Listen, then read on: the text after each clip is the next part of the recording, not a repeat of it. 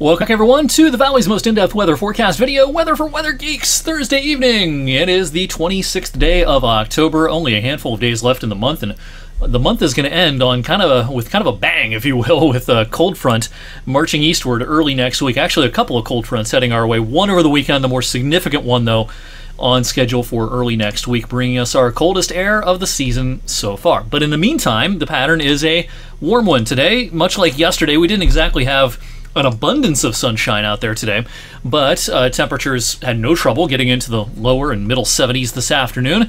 75 officially at the airport earlier on today, and I think we'll be in the same neighborhood again tomorrow. In fact, tomorrow's record high of 76 is within reach. We may tie it, perhaps even break it tomorrow afternoon. 72 in Pittsburgh today, 74 in Wheeling. Erie checked in at 78. You know, when you have a southerly component to the wind, of course, there's a lot of hilly terrain just to the south of Erie. So when you get a southerly component to the wind, that wind downslopes off those higher terrain or those higher elevations just inland, and so the air warms as it sinks into the Erie area right along the shores of Lake Erie. So yeah, you get warmer temperatures there when you have the right wind direction. We have a couple of patches of green on the radar this evening, but if you've been following the weather for a long time, and if you're kind of a weather nerd or weather geek, you know this is called virga, precipitation that evaporates before it reaches the ground, because the air is simply too dry between the cloud level and the ground level for the precipitation to survive the trip all the way down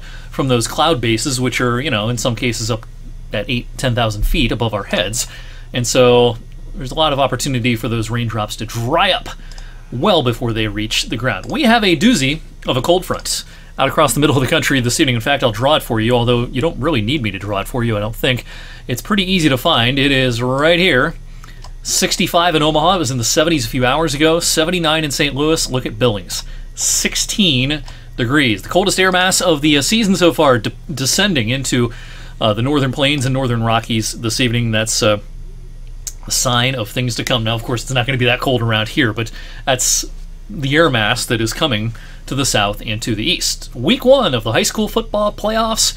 Friday evening, it's not going to feel like high school football playoff time. It's going to feel like a September evening, early September even. Upper 60s, lower 70s at kickoff.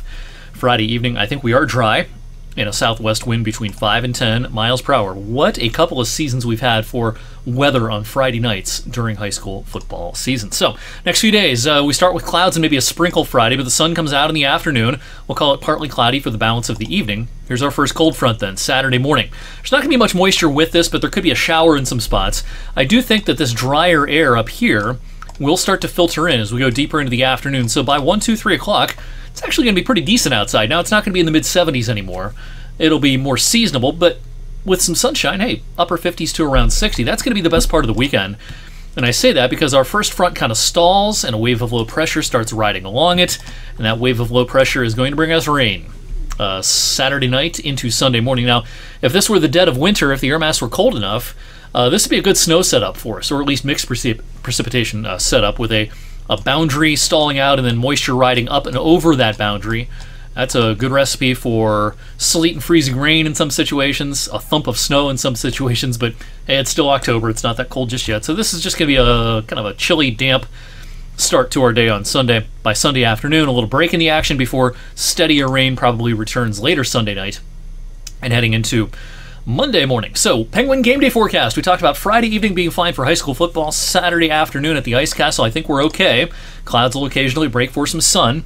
Temperatures upper 50s to around 60. Over the next 72 hours, rainfall totals, probably, region-wide average is going to be around a half an inch. Something like that.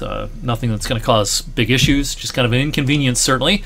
If you are going to be out and about, particularly Sunday morning, if you're heading off to services or doing anything else Sunday morning, just plan on a wet go of it. Before we get to a little bit more in the way of a chat for the winter forecast, let's actually take a look at the middle of next week. We're going to switch things over to the European model here and show you that, it's quite possible we're going to see the season's first snowflakes middle of next week. This is Halloween. It now looks like we're probably dry for Halloween during the daylight hours, including for trick-or-treat. If your community has trick-or-treat Tuesday evening, at this point it looks to be pretty tranquil, although it's going to be chilly. This next disturbance is a pretty potent one. It arrives later Tuesday night, And yeah, there's some blue here on the map. I think the air mass will probably be cold enough to support at least snow flurries here and there Tuesday night and into the first half of the day on Wednesday. Here's the European model next Wednesday afternoon. At this point, the air mass in the lowest few thousand feet is probably warming up into the 40s, so this will probably be mostly liquid that falls Wednesday afternoon, but scattering of snow showers early and a scattering of rain showers for the first afternoon of the month of November. It's going to be, pretty cold start to the month. We're talking no better than the lower 40s probably Wednesday afternoon, I should say. Beyond this, we're going to stay chilly, it looks like, through the end of next week, but I think this area of high pressure will build in and give us sunshine, pretty quiet weather for the last couple of days of the work week. But yeah, Tuesday night, a few snowflakes around. Wednesday morning, maybe a few snowflakes as well. Speaking of snowflakes, we're 2 weeks away from my annual winter forecast, making its debut 2 weeks from today on 21 News at 5, 6, and 11, and right here online. We're hoping to do better than last year. My forecast was lousy last year. Many people's forecasts were lousy last year. We have El Nino this year. Last year we had the third and final, in a 3-in-a-row stretch, La Nina. We had some other things going on, and some real kind of technical meteorology with regards to what happened in Asia last winter, which was kind of unusual. It kind of threw a real monkey wrench into the pattern across the lower 48 states, and as it turns out, even though we were in a La Nina last winter, the pattern behaved a little more like El Nino. I'm not going to get into the details about why, because it's kind of, it's really technical as far as the meteorology of that is concerned, and as I said, it kind of has its origins in Asia.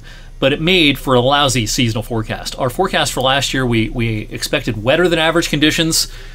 Overall precipitation, rain and snow combined, it was close to average. We'll give that a C. But we called for near average snow. It wasn't anywhere near average. It was way below average. In fact, it was our least snowy winter since before 1950. And we called for near average temperatures. Of course, it was almost 6 degrees warmer than the average last winter. So we're going to give that a D-. So yeah, we're going to hope to do better this year. It was one of those years where everybody's forecast went sideways in a hurry because of a few different reasons. And sometimes that's going to happen. These seasonal forecasts are hard. We put a lot of research into them. There's a lot of science that goes into these, and you can do all the work and put in the hours and the blood, sweat, and tears, and then something happens that's not predictable on a seasonal scale, and your forecast goes sideways, and it's really frustrating because you work really hard on these things, but it's the nature of seasonal forecasting. Occasionally, you're going to have a bad year. We had a bad year last year. I think we'll do better this year. We're going to talk all about it 2 weeks from today, right here online and on 21 News at 5, 6, and 11. Hope to see you then. Have a great Friday and a great weekend, everyone. I'll see you back here for Weather Geeks on Monday.